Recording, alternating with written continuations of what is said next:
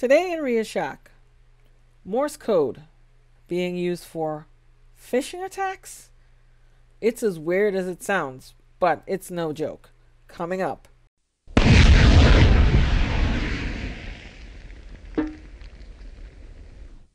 Hey everybody, I am Ria. My call sign is N2RJ. I'm a ham radio operator, and on this channel, we talk about all things ham radio. We talk about news, views, how-tos, and generally having a good time with the world's greatest hobby. But today, we're going to talk about something I do kind of like somewhat professionally, but phishing attacks. So I've been involved in computer security for a while, and I've seen it all. This article from Bleeping Computer talks about a new targeted phishing attack using Morse code. You know, that thing that you didn't want to do to get a ham radio license, and now you don't have to do anyway because we removed it from the requirement to obtain an amateur radio license. Well, it's being used to hide malicious code as part of a phishing attack.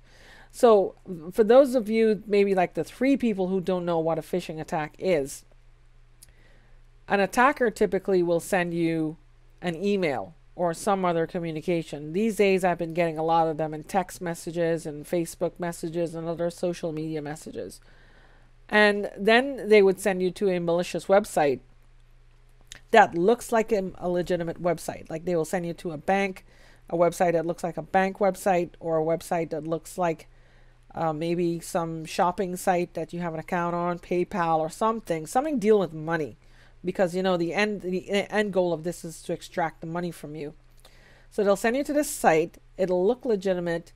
It'll prompt you to log in usually, so you give away your username and password, or it'll ask you for all sorts of details like your name, address, date of birth, security questions, and social security numbers and all sorts of stuff. I mean, once they start to hit that stuff, anybody with half a brain will know that it's totally bogus and it's a phishing attack.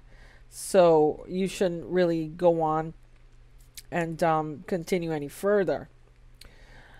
Well, people have gotten kind of, how should I say, you know, wise to it, and a lot of security software like email clients and websites and web browsers and such have gotten wise to phishing attacks, and they have filters that filter out phishing. So what's a hacker to do? Well, if you're a clever hacker, what you do is you find some way to obfuscate your malicious code. And in this case, the attackers have cleverly used Morse code. And Morse code, basically, as you know, is the alphabet of characters and other symbols and such. Encoding using a series of short and long pulses. Like, for example, you know, they would come out as beeps on your speaker. So every ham radio operator should know what Morse code is. It's part of our legacy and history. So anyway, it says here, starting last week, a threat actor began utilizing Morse code to hide malicious URLs and phishing forms to bypass secure mail gateways and mail filters. So this seems rather unique because it's never been done before. And you know, this actually came, if you look in the original Reddit article, which I'll post a link below, and it will show you that it has an HTML attachment sent to you via email, and it'll appear to be like an Excel invoice for a company. So, you know, it'll be named company name, invoice, whatever, XLSH.html. They have to make it look legit, because if it, you know, if they make it too easy, people smart, or people kind of smart, you know, maybe not a little smarter than Homer Simpson smart, will figure it out. When you view the attachment in the text editor, you will see that they have a function, decode Morse code. Now, on my GitHub, by the way, I have a Python program that takes any sentence in Morse code from the command line and plays it on a Raspberry Pi. I'll put a link to it below as well. But they have a function, basically a piece of code that has the Morse alphabet, and then they have the actual payload, you know, the JavaScript code in Morse code. And then what happens is that the main part of the phishing, document of whatever JavaScript will then call this function decode Morse code, and it'll pass in this malicious code in Morse code. It's funny if it weren't so seriously. I mean, I'm just floored, and I'm beginning to wonder what's the call sign of the person that thought up this. I would. It's crazy, but if you've encountered anything like this, let me know. So anyway,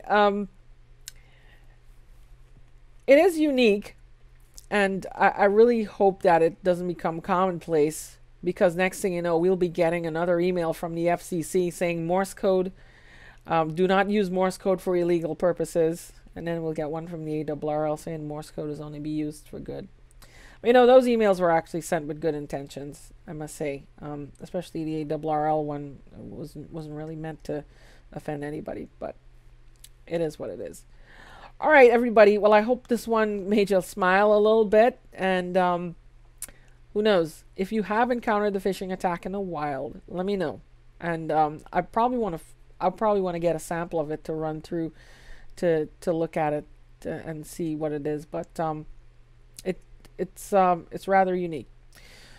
Well, if you found this interesting, and I hope you did, you can give me a like and subscribe. And subscribing keeps you alerted to the latest videos. I try to post them often.